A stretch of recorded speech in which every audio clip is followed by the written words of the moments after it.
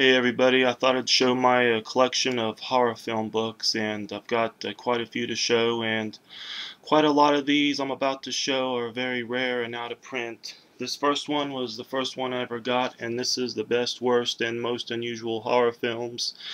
And basically it covers all of the horror films from the 20s all the way through 83, and it's got chapters on themes and the films that are covered. I was very surprised in the last chapter, Worst Horror Films, that Wes Craven's first two films, Hills Have Eyes and Last House on the Left, is listed in the Worst Horror Films chapter, and also It's Alive is also featured, which I think's unbelievable. And this next one is horror movies, which I got over at the my bookstore over in New Boston, which is now gone, and it's basically the same. It covers a lot of the horror films from the 20s all the way through, I think, most of the 80s. Next up is the complete Night of the Living Dead film book, and this, I think, is also very rare, and this also covers the making of a classic film, and it's got some really cool pictures in it. Grand Illusions, and this is Tom Savini's book on the effects that he made on his films that he worked on from the 70s through the early 80s, and this covers Death Dream all the way through Creepshow. Next up is Grand Illusions Book 2, and this time it covers Friday the 13th, the final chapter, all the way through some other film that he did after some other unknown film called Mr. Stitch.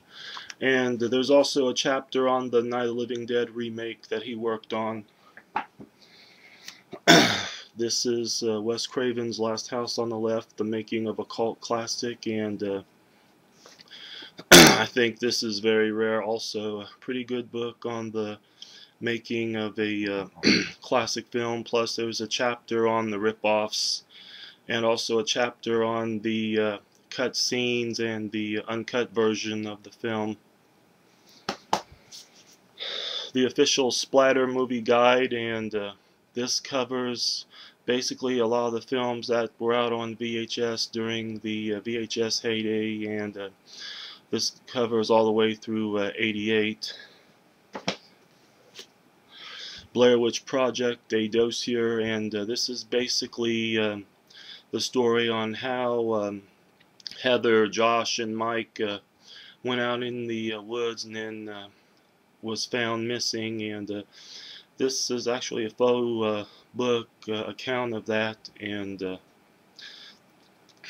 I don't know if this is in print or not. And this is Fangoria Vampires. This is basically a softcover paperback book on articles on vampire films that's been in Fangoria magazine over the years. Another Blair Witch book, and this is Blair Witch Book of Shadows. Death Proof, and this is the screenplay to the extended version of the movie. Grindhouse, the Sleazefield Saga of an Exploitation double feature, and this covers the making of the movies and the trailers. Pretty good book. And last but not least, and this is basically a coffee table book, but this is Crystal Lake Memories, the complete history of Friday the 13th. It covers all of the movies from the Paramount era all the way through New Line also, especially Jason, Freddy versus Jason, and it's a pretty good book. I mean, a lot of people are interviewed. Excellent book. That's been it for this video, and hope you've enjoyed it.